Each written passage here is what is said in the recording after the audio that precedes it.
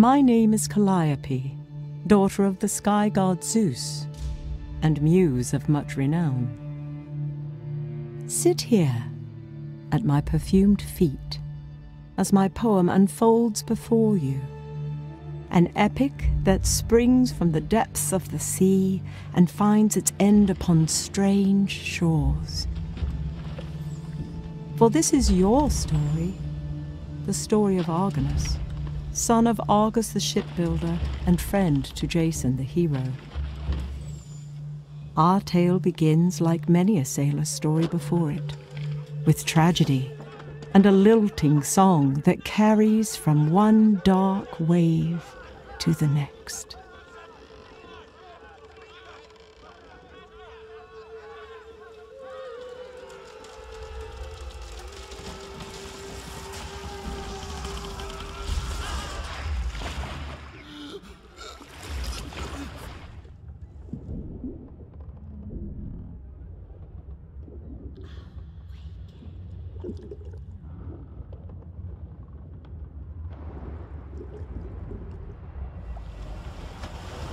Awaken.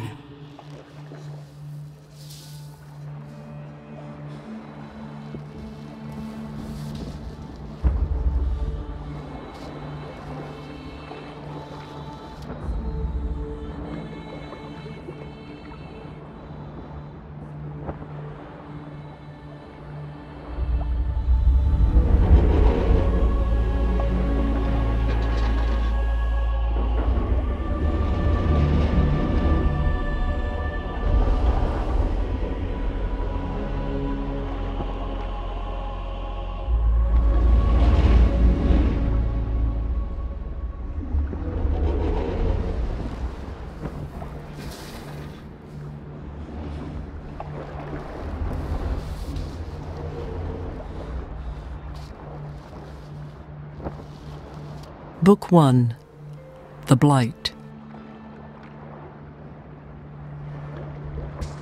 A frozen scream is etched upon the face of bewitched Typhus, helmsman of the Argo.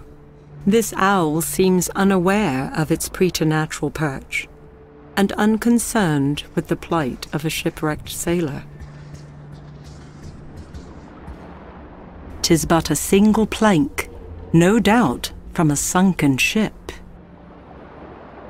'Tis but a single plank, no doubt, from a sunken ship.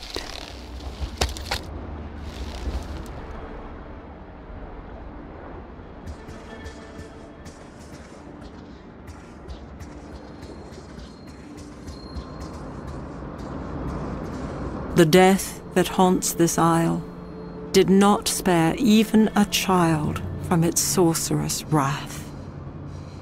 No craftsman could sculpt a child so lifelike, nor create that which now stands lifeless.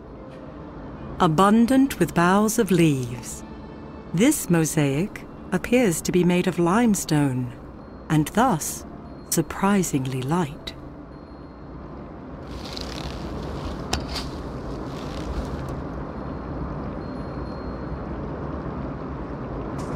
This statue is of Amphitrite, Queen of the Sea.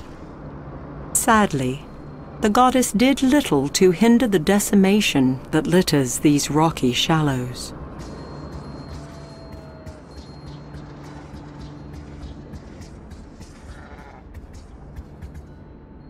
This wild sheep appears interested in nothing more than the grasses that grow upon this beach.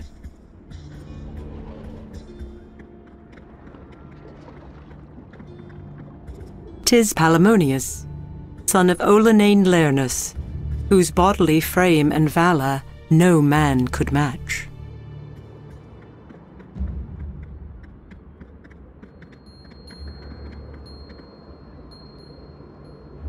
This child was not struck down by mortal ills, but surely by something that is beyond this world.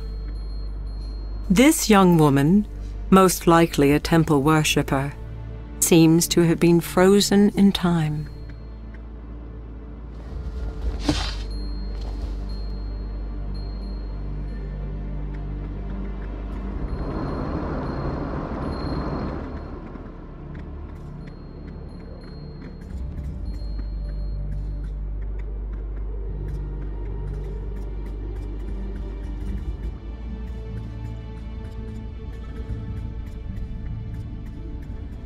An unseen hand forces Argonus from his feet and into a dense thicket skirting the stone path. A soothing voice murmurs in his ear as the sailor witnesses the passage of things only spoken of in tall tales, and even then, in whispers. "Be quiet for but a moment," the voice counsels. Once the otherworldly creatures fade from sight, Argonus pulls himself from the dust and gazes skyward. Before him, held aloft, is a handsome woman, replete with glory and power. How many times must fair Athena save one man? The immortal asks, her head tilted with uncommon grace, her eyes soft. Before words can form on Argonus's lips, she continues. "'Tis not a query to be answered so readily, sailor of the Argo. Shadows gather," she says. "There is a blight upon this isle. Have you not seen its handiwork? The flesh of your companions no longer flesh. Their bones, that of the earth." The woman's eyes drop. "I fear my own hand may have set these dire events into motion. For this, I will make amends. But know well, many of your brethren yet live, for I have seen them with my own eyes. Find them, Argonus of Crete, and as I did for your father before you, I shall provide a boat and passage from this isle. You have the word of fair Athena." Not a heartbeat later, the goddess is gone, and breath gladly returns to the sailor's lungs. The statue is certainly that of the hero, Oileus, peerless in courage and strong in spirit. 'Tis Phalurus of the Ashen Spear. His father, great Alcon, shall never again welcome home his prodigal son.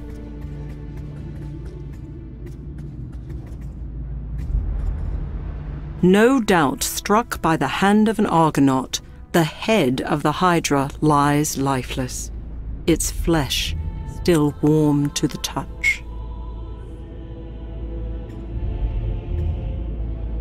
No doubt struck by the hand of an Argonaut, hails strong Erobotes, the son of Iris, skilled in the seer's art of seeing between the mortal coil and the dark veil beyond. If not for its stone plight, this Methosian Hydra is like the one said to have been brought low by Heracles during his 12 labors.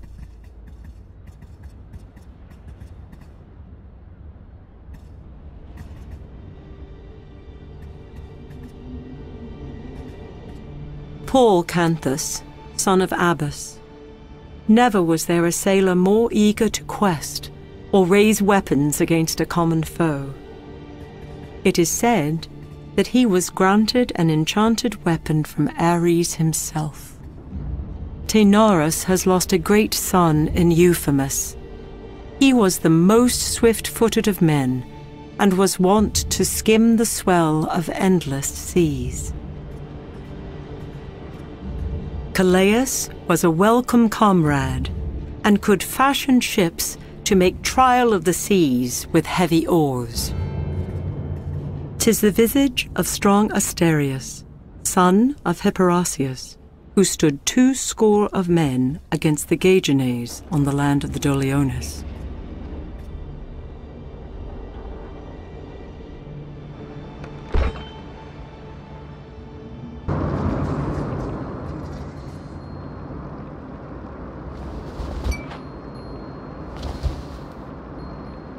Her planks broken and her floorboards shattered, this skiff offers naught but harbour to small fish.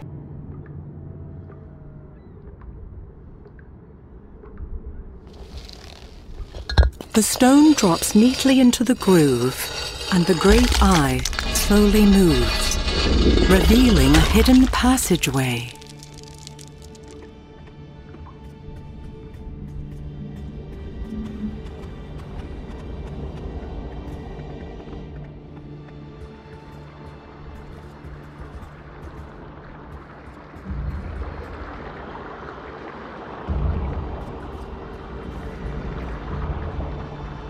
This carving is assuredly the work of a master craftsman.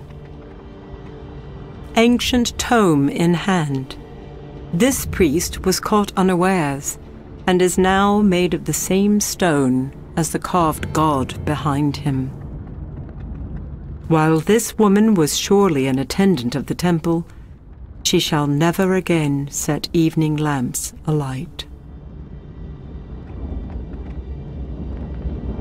Even the pious have not been spared the bewitchment that has befallen this isle.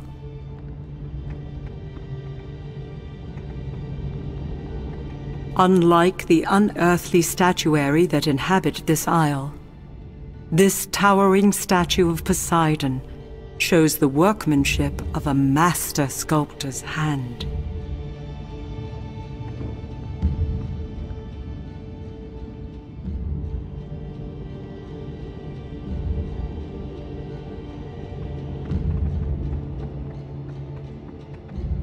This stone is bereft of markings, offering no explanation for the small depression set into its surface. The yellow light it emits is curious.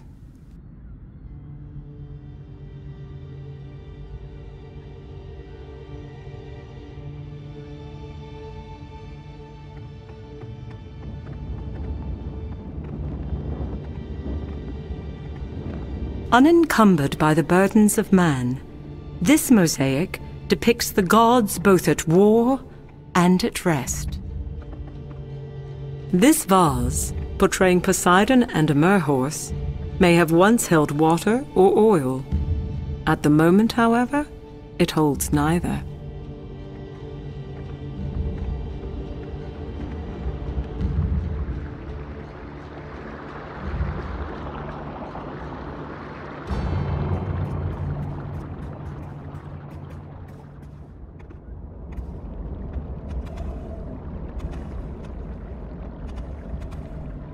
The lovely purple color of this flower conceals its poisonous nature.